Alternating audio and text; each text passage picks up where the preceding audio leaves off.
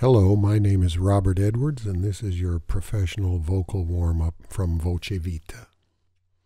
Before beginning this app, if you have any misgivings about your voice, by all means see a doctor, preferably an ENT. If you're confident that your voice is healthy, proceed. Before we get into the exercises, there are a few things to bear in mind. The single most effective thing you can do to accompany your warm-up is first to breathe steam. This is especially important before any performance or vocal session. If you don't own a facial sauna, bring a small pan of water to a boil, put it on a table, huddle over it with a towel, and gently breathe the steam. Another good idea is to turn the hot water on in the shower and turn your bathroom into a temporary steam room. Additionally, it doesn't make sense to warm up your voice without warming up all the musculature that supports your larynx. What this really means is warming up most of your body.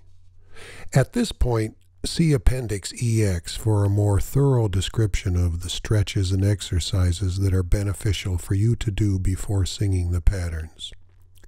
If you don't have sufficient time to do the stretching phase of the warm-up, do the vocal pattern standing on one leg.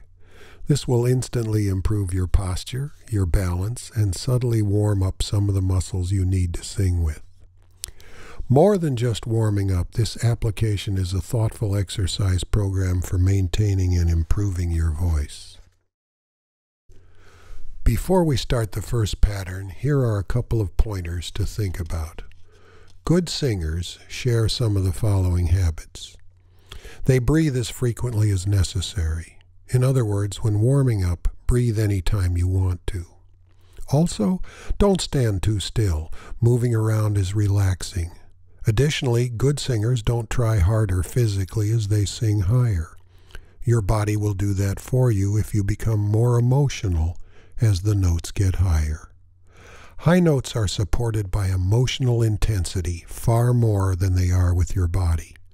Support high notes with your mind. As you sing higher, think that the word gets smaller. Don't do this physically, just remind yourself that this is going to occur. The better any singer pronounces any word, regardless of any pitch it's associated with, the better the singer sounds.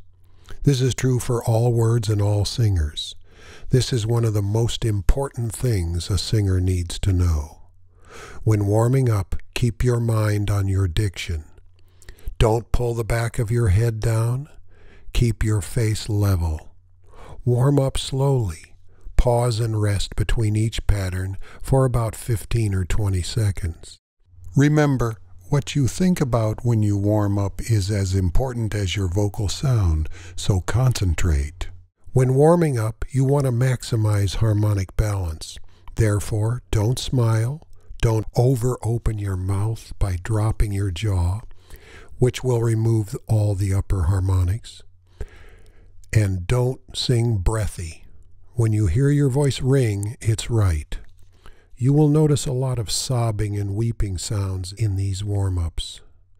That is because basically there is almost no physiological difference between crying and singing. You were born knowing how to sing, and only circumstances have made you sometimes feel otherwise. Every time you sing, you become the person you really are.